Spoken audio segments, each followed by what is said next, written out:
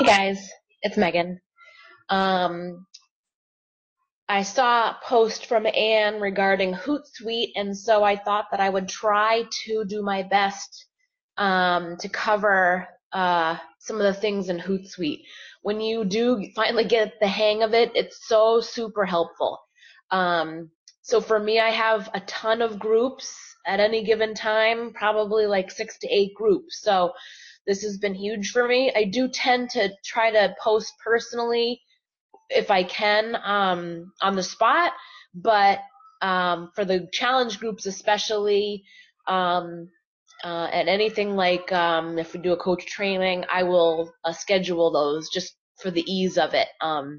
Also, if you're not going to be around, then this is a huge help to you if you're going to go on vacation or you're going away for the weekend or something like that. So let me share my screen and try to get in this with you guys.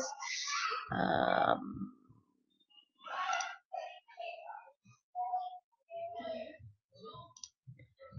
so this is my stream, my news feed. So I've got a couple of different ways it's set up. This part isn't as important. I just wanted to start off on this first page for you guys. So over on the side here, you've got your different choices for different things to go into. And I actually just discovered some of this myself playing around with it. And a lot of times that's just, what's going to happen is if you're clicking around, you'll start to figure more things out. So if we click on the owl at the top, that is your main page, it brings you to your social networks. And here you can actually see all of my different groups. So I've got my personal Facebook group, my Twitter page is in here. This one is Google+, my LinkedIn. Then I've got you guys. I've got my Fit Club. I've got my like page. This is a networking group I belong to. And then I've got 1, 2, 3, 4, 5, 6, 7, 8, several 9 or 10 challenge groups going on. And so the 10-day challenge, for example, is something that I would set up and schedule for the 10 days and just never touch it again and just go back in and chat with them. So this is kind of your main page, if you will. And then what you can do to add groups, or if it's just Facebook that we're dealing with at this point, you just click on add a social network and it brings you to this drop box. If it's just Facebook we're talking about, you click on Facebook, you connect with Facebook, and if you're not already connected, you're just going to need to log in, and then it will bring up all of the groups that you belong to in it. So even though we don't maybe want to include Team on Fire and Team Dynamite and all that, this is where you'll see all those. I have tons of groups that I'm involved with, but I don't really necessarily care to have them on HootSuite. But the beauty is that you can take away and add them as you need to. So, so for me, you'll see here that these different groups, Body Beast, my 10-day challenge, these are checked off. Slim down for some of these are my challenge groups because they're already in here. Some of the other training groups are in here too. They don't necessarily need to be in my feed. So really all that you do is you choose one of your groups and you click the plus and a check mark comes up and you're all set. To remove it, you just click it again and it goes away. And then you click on finish importing and it populates for you. So now when I go in every day to make a challenge, to schedule changes or add posts, I usually use this publisher arrow here because it lets me see everything that I've got scheduled all of the time. So for example, I have 15 groups in here, including LinkedIn and Twitter. And so you can actually see if you feed down today, these are all the posts that I have that are going to go out today. And then these are all the posts that are going to go out tomorrow for all my groups. So what I'll do is I'll filter, like let's say I'm going to just work on my personal page today. I'm going to clear all these out, and I'm just going to click on my personal Facebook page. So now it filtered. These are the only 4 posts that are going to go out on my personal page today.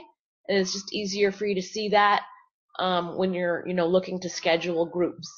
So let's just say, for example, I want to schedule a post to go out tonight. I think the only slot I had left was 8:30 tonight. So let's say I'm going to write a question. What's for dinner? And I will pull up the calendar. Today is the 25th. It's 8:30 p.m. And I come over here and make sure that I click on my personal page, Megan Anderson Facebook, and click on schedule, and that's it. And so it comes in this list at the bottom because it's the last post of the day, and that's it.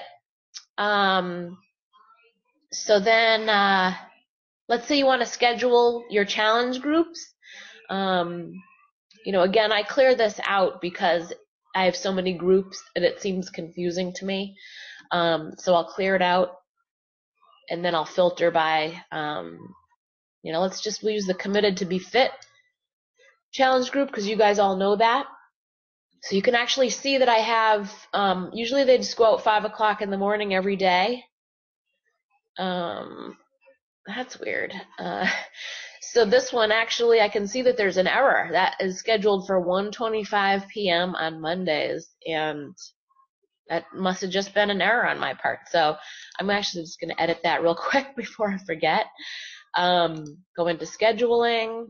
Mondays when I want it to go out, but I want it to go out at 5 a.m. and save changes. So now you can see our committed to be fit group I have it scheduled up to Tuesday. I usually work on them every weekend. I'll either do them on Saturday or Sunday, and I schedule them up till Tuesday unless I know I'm going somewhere, and then I'll schedule them for 2 weeks. But any more than that, I feel like it's overwhelming because I have so many groups going on. So it works for me to schedule them out a week in advance. Okay, so here is where you compose your message. Here is where you add your group. You'll see them here after you've imported them. And so step 1 is to create your message. Step 2 is to add your group. Step 3 is to schedule the time. Step 4 is to schedule it. And it cannot be empty, I understand that. So the biggest thing is to, first and foremost, add your groups, and then secondly, schedule the groups. So I really hope that is helpful to you guys. I know that it's just a huge time saver. It's just one of those things that you have to practice with. Also, go into YouTube and search for how-to videos on HootSuite. There's tons of that stuff. There's also trainings on here. If you click on Help, it'll bring you into HootSuite Help. And you can either go into the forums or you can go into some of the trainings and webinars that they have. Quick Start Guide, things like that. So if you're struggling or you're having issue, let me know. But Google is your best friend, and YouTube for how-to videos and things of that nature. So to find out anything that you're looking for, you're struggling with, search for it. You can find pretty much any answer that you want on the internet these days. So I hope that helps, and let me know if you have any questions. See ya.